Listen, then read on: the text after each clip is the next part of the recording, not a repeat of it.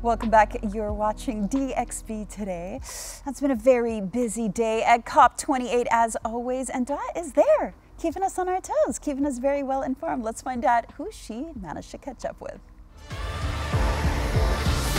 So we are down here at COP28 in Expo City, and I am joined by the executive team of a local powerhouse that you may not know, but you should know. So Dr. Yusuf, Mr. Khalid, thank you very much for joining us on DXB today. Can you tell us a little bit more about Tabreed? Thank you for having us. So Tabreed, we are the biggest international district cooling company in basically providing district cooling services to a number of landmarks and iconic buildings. We've been established in 1998, so we have more than 25 years of experience. We provide efficient, sustainable, environment-friendly cooling services to the community. And we are here because we consider ourselves as one of the pillars working hand-to-hand to the initiatives and objectives of COP28. Incredible. And Mr. Khalid, as the chief executive, tell us to our viewers who may not know how they should know about Tabreed and why it's so special. Well, I think the best one relevancy is that Tabreed is the company that cools Burj Khalifa in the downtown area. Oh, wow. And the two lines of RTA.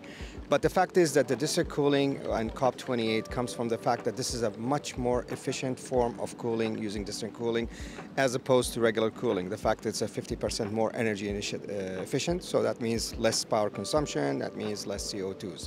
Of course, district cooling is not about just a utility which is efficient, but it's actually pushing the envelope of technology as well, adopting new technologies. The latest, which we are showcasing in this COP28 and we're super proud of, is the fact that we have started the first regional, in the region, geothermal plant.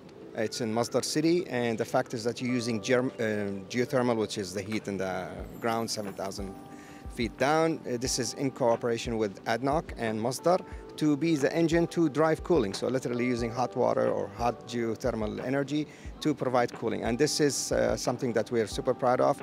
That's something we like to integrate in our ongoing and future operations as well as we expand our business. Well, firstly, Mabruk on the achievement.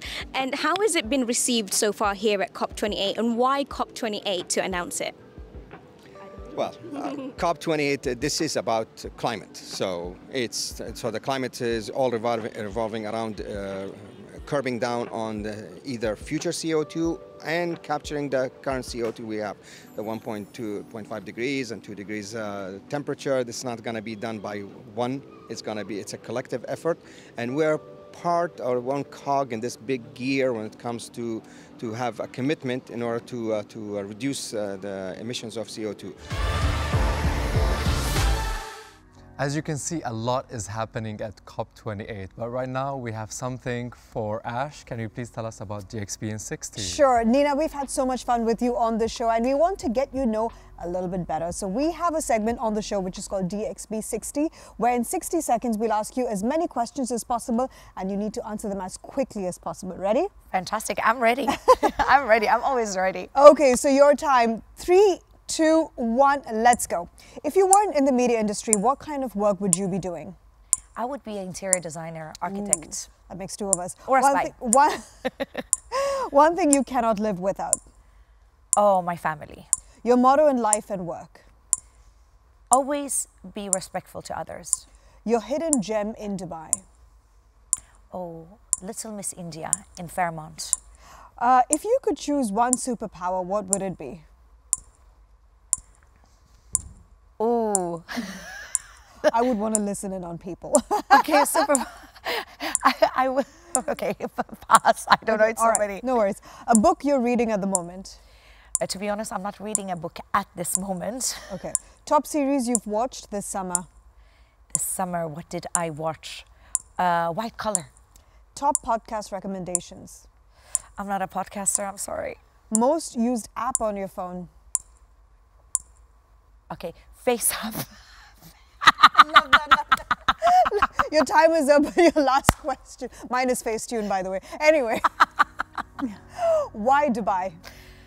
Dubai, what can I say? It is by far the best nation in the world, the cleanest, the safest. We have all the opportunities that nowhere else in the world would provide. My personal growth for 18 years, I would never be given anywhere else that Dubai has. So Dubai respects its people, its nation and the will. And it's the country of the future. Absolutely. Thank you so much, Nina. It was so good to get to know you within 60 seconds. It was a pleasure having you. It was my pleasure to be with all of you. You are amazing. Thank you so much for joining us. It's been Thank great. you, guys. But after the break, Tom catches up with Her Excellency Dr. Nawal Al-Hosani to discuss climate change and her new initiative, Beyond Food. Plus, we've got an instrumentalist here in the studio, so stay tuned.